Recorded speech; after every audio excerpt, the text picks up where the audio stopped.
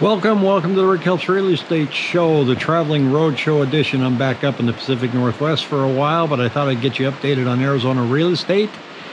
And today's the day that we started to see some articles coming out talking about how we have the highest year-over-year decline in real estate in 11 years. And you read that headline and you go, holy cow, didn't realize it was that bad. And I have a good friend up here, and he told me the other day, he goes, I hear real estate's really bad, that home prices are down about 30%. And I thought, where's he getting his news? Now, to be fair, he's retired, his house is paid off, he really doesn't care. He's in a good position. But I said, no, actually, it's not. In fact, home values are starting to come back up. So what's with the headline? Well, year over year, remember we had that big plunge that started as soon as rates doubled, and prices went down, and now they're coming up. And we had gone down about 17%, and a lot of that's getting erased. So they're looking at the year-over-year percentage, and nationally, it's down 1.7%. But once again, when you read the headline, it's like, holy cow.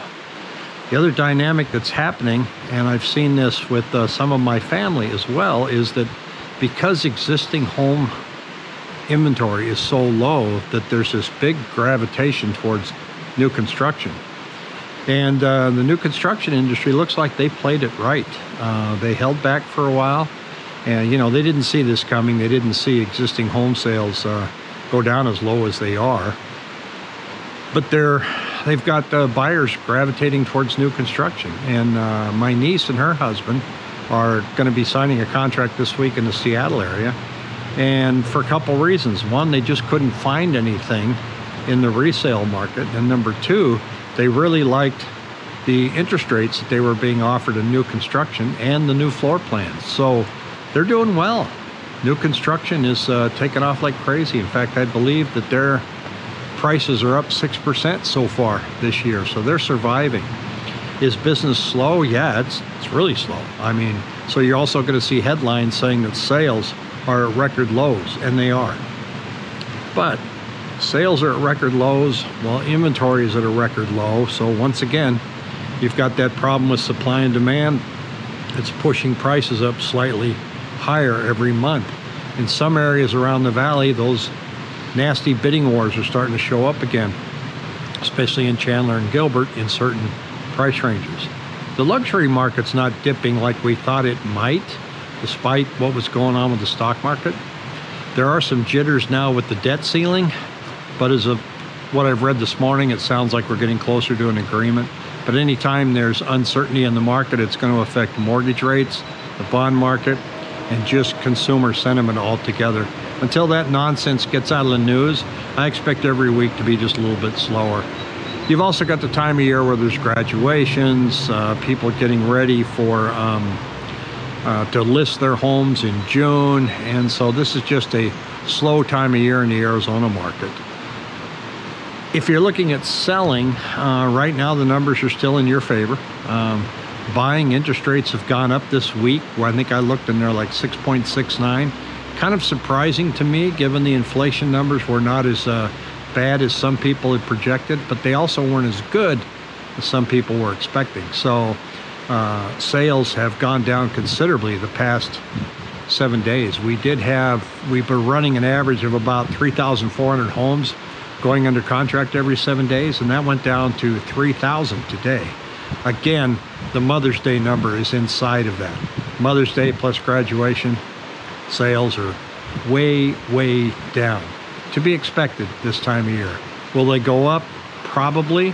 But we're going to have to see what happens to rates. Now, the Fed gets together again in June, and they're going to decide whether or not they're going to go up another 25 basis points or if they're going to hold. A lot of debates on that. Nobody's really sure where this is going to shake out. But the whole market is just predicated on rates. What's it going to take for people to list their homes? Not sure. I think it's going to take, we're really between a rock and a hard place, don't you think? If rates go down, buyers are going to go, this is great, this is a good opportunity for me. And sellers are going to go, well, I'm still sitting here at 3%, rates are down about 5.5%, I think I'll still say stay put. But at 5.5%, we already know that buyers come out of sidelines and jump in. And will they do that again? And if they start doing it in mass numbers, here we go again.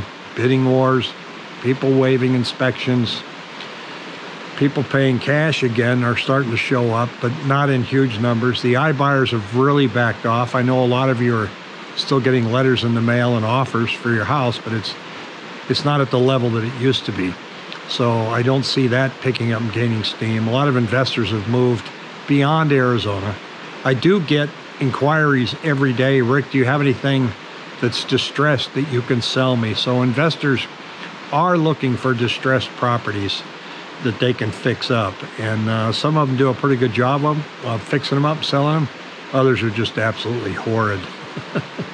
But this problem that we're seeing with inventory is everywhere. It's not unique to Arizona. It seems to be a bigger problem in the bigger metropolitan areas. Inventory is also a problem once again in Southern California. Sales are way down again in Southern California, so we're not seeing that huge wave of buyers coming from California to Arizona like we were. So that has been part of the slowdown that we're seeing. But we've just got interest rate jitters. We've got uncertainty in our markets, so things are just slow. But the headlines, I always caution you when you read the headlines, like the one you're probably going to see today that says sales prices are at a year-over-year at a lowest point in 11 years. You think, oh man, like my friend, I heard we were down 30%. No, it's only 1.7. So the headlines like to grab your attention, but there's always devil in the details when you look at the bottom. If you have any questions, shoot me an email at rick@rickhelps.com. Even though I'm not in Arizona right now, I have a strong referral team. So if there's anything you need help with, either selling or buying, give me a holler. But you can't blame me for hanging out at this place, can you? Take care.